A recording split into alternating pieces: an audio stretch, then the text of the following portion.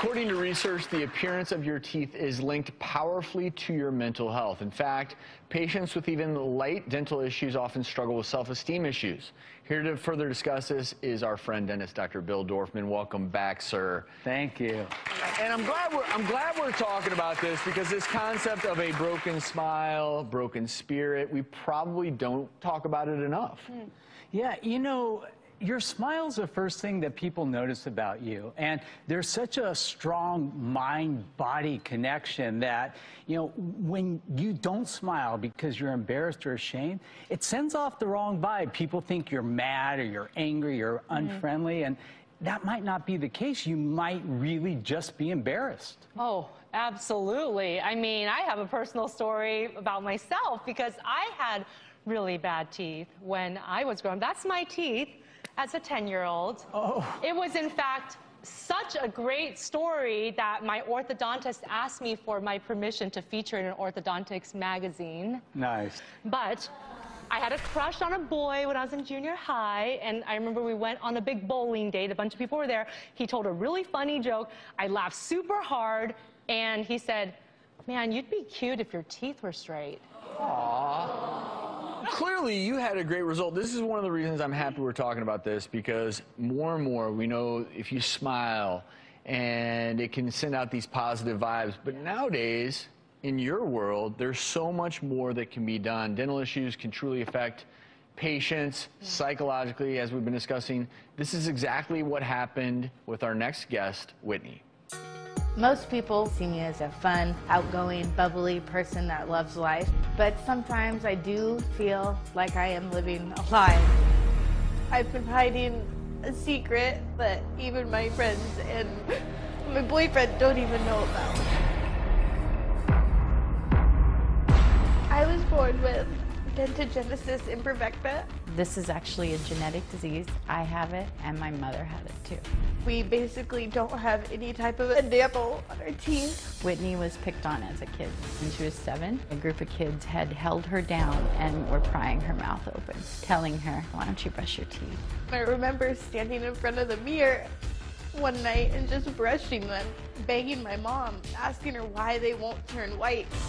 Got into high school and never had any kind of boyfriend, and girls would post on social media that I would never find love and never have anybody that would want to be with me. It just basically tore up my life.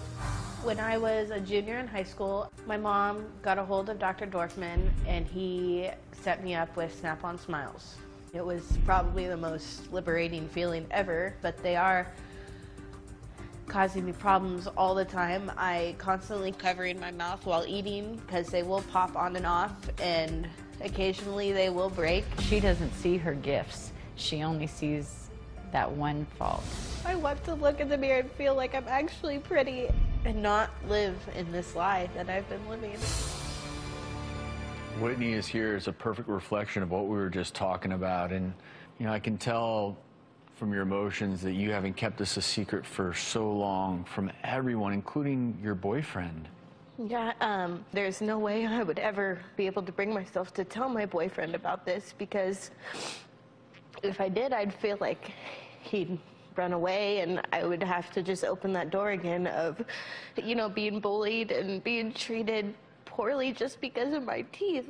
And so nobody at home knows about this, and I decided to come on here to let people know that it is real and people have this and that they're not alone. I just wonder how much of this has really limited you, even socially, you know, engaging with people, feeling free to be yourself. How much of that has impacted you and how you connect with people? It impacted me greatly. Like, growing up, I remember being at cheer camp, and when I had the Snap-on Smiles, I would have to like hide in the shower to brush my teeth, and any kind of sleepovers. I was never one of the girls that are brushing her teeth. And and before I got the Snap-on Smiles, it was everything I did was just completely secretive. Like, I never let anyone see me smile, and I'd always cover my mouth while we were doing any kind of laughing or talking even. I want to pull back just a moment, Dr. Dorfman, so everyone can understand what Whitney is dealing with. I mean, well, first of all, I've known you. I'm going to cry too, since you were 15. And I know she was bullied and, you know, people made fun of her and they thought it was her fault, like she didn't brush her teeth or, you know, she was a drug addict, you know, which is not the truth. It's not her fault. You know, this is a very, very rare genetic disorder. And basically what happens in Dentinogenesis Imperfecta is your teeth is formed of layers. The outer layer of your teeth is a hard enamel, and then the inner layer is a softer dentin. The dentin doesn't form properly. So what happens is the enamel flakes off. So Whitney could be eating just regular food like you all eat, and her teeth just crumble apart. And it's not her fault. Plus, they have this dark brownish or bluish discoloration, which makes it even worse. And Dr. Dorfman, I always say that dentistry has come such a long way. And there are now more options. Yeah, and you know what? I think it's time that we give you the smile you always dreamed of. And what we've done is my colleagues and I, along with Da Vinci Dental Studios, who are going to make all your teeth, have made a plan where we can put crowns and veneers on all your affected teeth so you don't have to be ashamed of the way you smile. And guess what? I have a little surprise for you. We're going to start right now. As soon as we're done, we're going to go right now from here to my office in Century City, and you're going to go home tonight with beautiful white temporaries, and you're going to show everybody your beautiful smile. How's that? That's so wonderful. Whitney. We've been waiting since she's 15 years old. That's so great. Whitney, how do you feel? Oh my gosh, I'm so happy. Oh, I'm so happy for you. You have one assignment I'm going to give you. So Dr. Dorfman is going today to give you the beautiful smile you deserve.